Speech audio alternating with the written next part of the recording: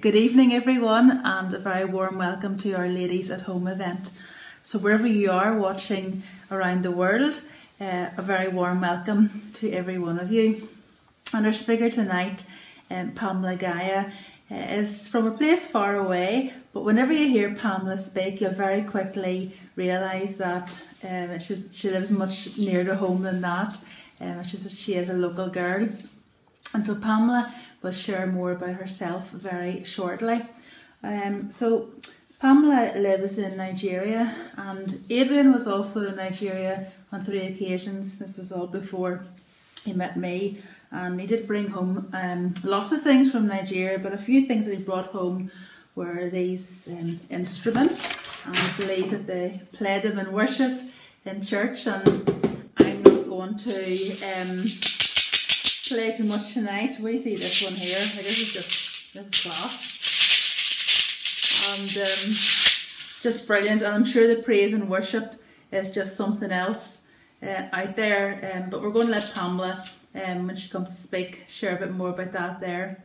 But so for now, I'd just like you to sit back and relax and enjoy the beautiful worship song, "Behold Our God."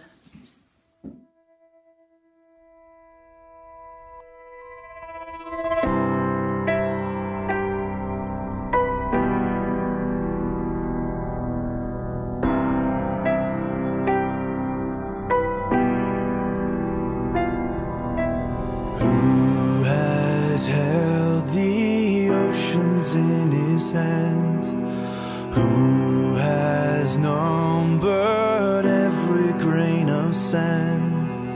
Kings and nations tremble at his voice. All creation rises to rejoice. Behold our God, seated on his throne. Come, let us adore him. Behold our King, nothing can compare. Come, let us adore him.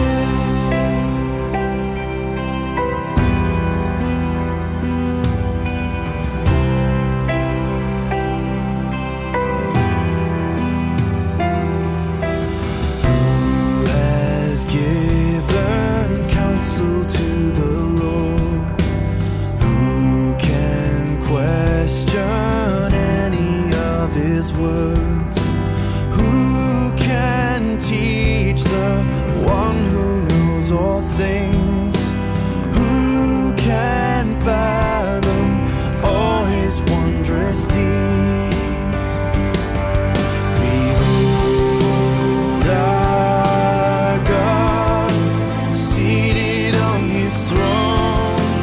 Come, let us adore him. Behold our King, nothing can compare. Come, let us adore him.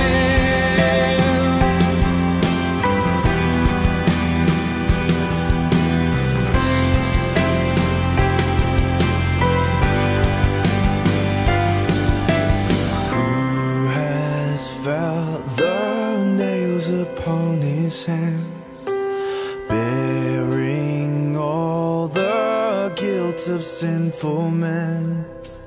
God eternal, humble to the grave. Jesus Savior, risen now to reign. Behold our God, seated on his throne. Come, let us adore him. Behold our King, nothing can compare. Come, let us adore him.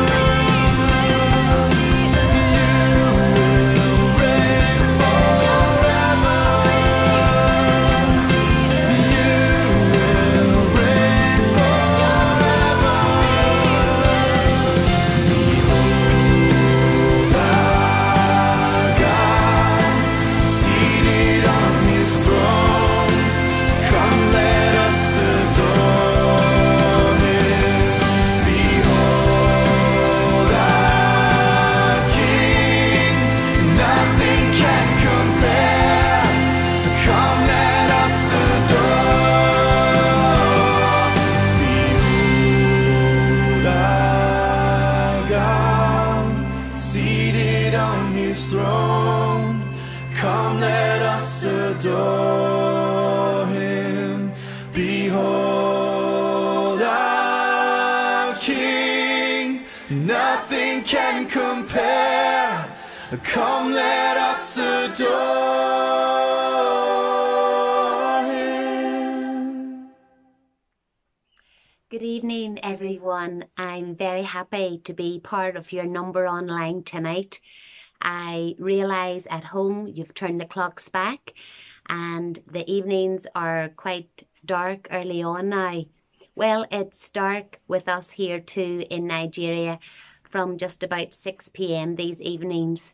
One of the things I've always found intriguing is the Lord's timing of things, his timeliness. Maybe you're like me and you can often find yourself saying, that was perfect timing, that was great timing, or it was so timely to be reminded of that. Well, recently Gracie had to learn a few verses from Jeremiah chapter 17. It was for a school project, and it really struck me just how timely and how relevant the verses were that she had to learn. Here they are. Have a listen.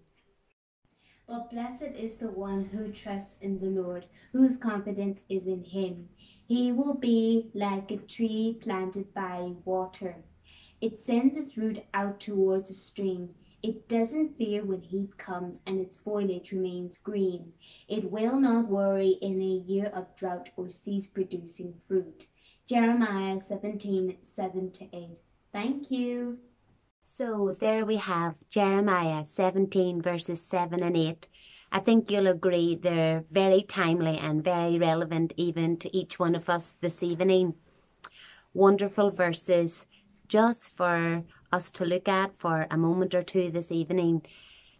Jeremiah was a young prophet who brought a message of judgment time and time again to the people. But Jeremiah also knew of God's promise to save his people, to bless his people. And that's why he could start that verse by saying, blessed is the one. What a blessed people we are when we trust in the Lord and we have our confidence in him. We're like a tree, it says. We're planted by the water. Our roots are reaching the stream and we are being watered. Certainly we can expect the heat to come, those trying and difficult times, daunting times. But this verse reminds us, I needn't be afraid. I can still trust and have my confidence in the Lord. And what happens? Well, we're told here, my foliage remains green. I can think of the green fields of home and all the showers of rain that come every day, mostly.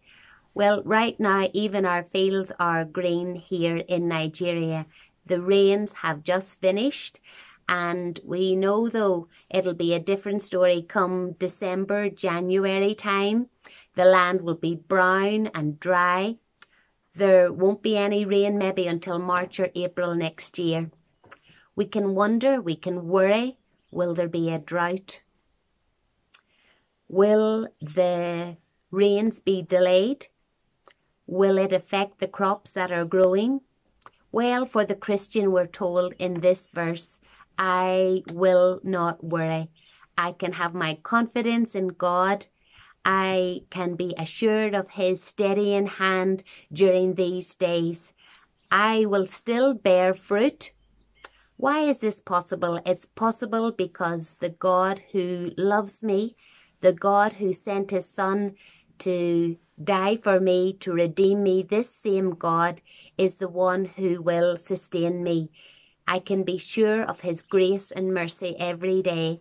His promises are true. I will always be able to give thanks and glorify him.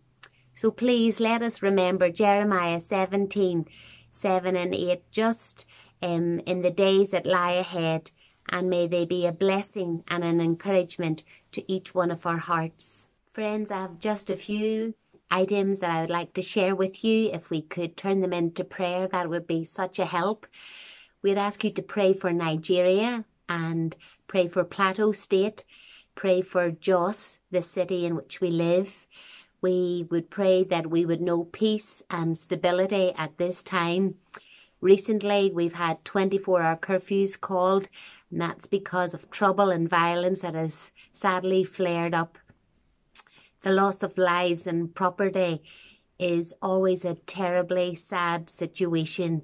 So we pray for those in authority. We pray for our leaders. We pray for those that God has put in that particular position, that they would know wisdom, and above all, they would know godly wisdom. We pray for our own security, certainly throughout the land of Nigeria, but even in our own neighbourhood. We know these days are difficult. We can't deny it.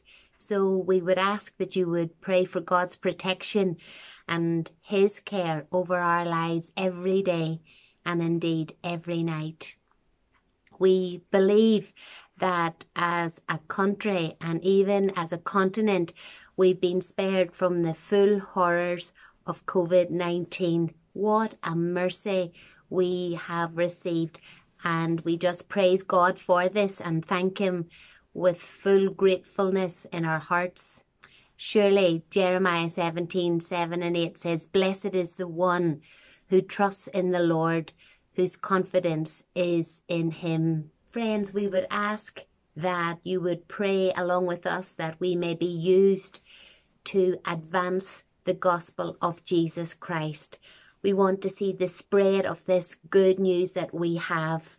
Surely we have a God who loves us, a Saviour that saves us, and that hope of heaven deep within our hearts, that when our labours are over, we'll be called home and we'll praise God for the rest of eternity. We're thankful for the work and the ministry of Mission Africa, and I know we're just a very small part of that.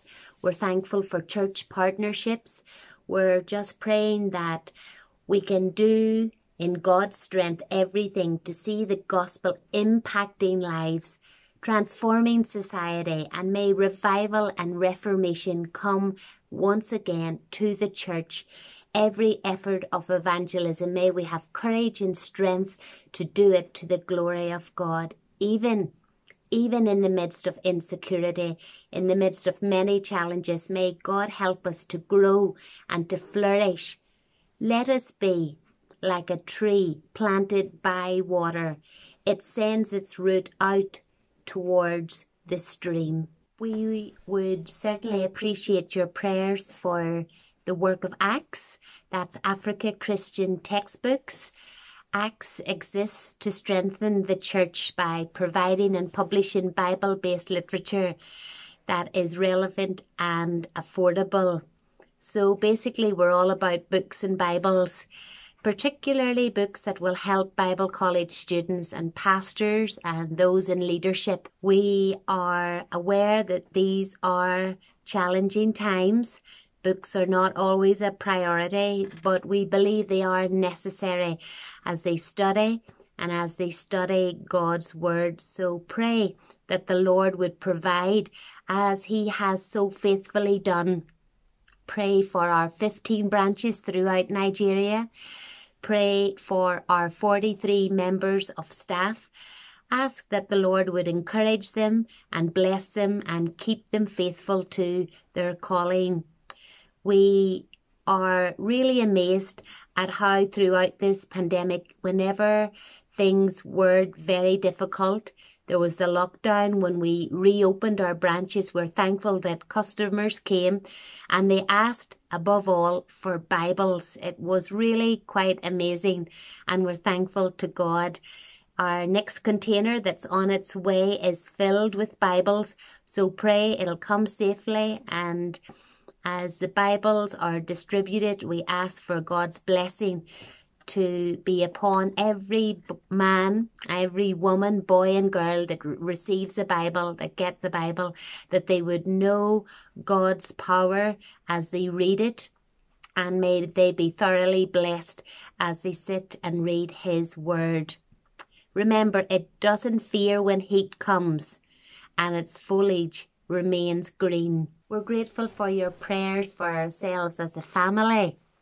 Musa continues to teach church history at the university, although right now there's a strike on, so we pray very much that that'll be resolved very soon. We're thankful for Gracie, our daughter. She'll be 11 later this month, and we are thankful she resumed school just last week. She's in grade 5, and this is her last year in elementary school. I know things have not been easy for students and teachers and even parents, but we know we can keep our eyes fixed on the Lord. We can trust Him.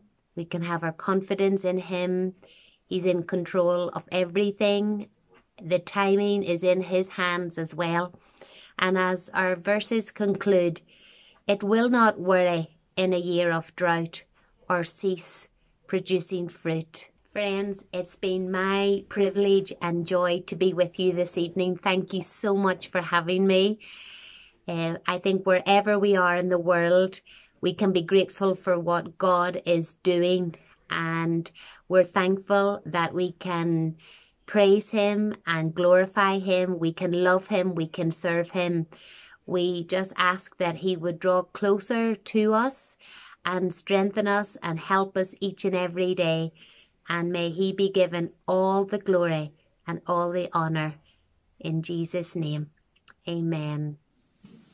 We're just going to pray together. Let's pray. Father, we want to give you thanks that indeed you are our God. And as we behold you, worship and give you our thanks, we are humbled as we acknowledge our complete dependence upon you. Father, we thank you for Pamela and for how she has shared with us this evening. Lord, we thank you for her willingness and obedience to go into all the world and preach the gospel. We thank you for the call in her life, a life committed to following and serving Jesus Christ, her Lord and Saviour. We pray for her family at home here in Northern Ireland and in Nigeria. Be near them and protect them in these days. And for our brothers and sisters in Nigeria who face many hardships and trials because of their faith, Lord, be their shield and defender. Give them the grace to bear whatever comes their way. Father, may your church keep growing in Nigeria and around the world. In Jesus' name we pray. Amen.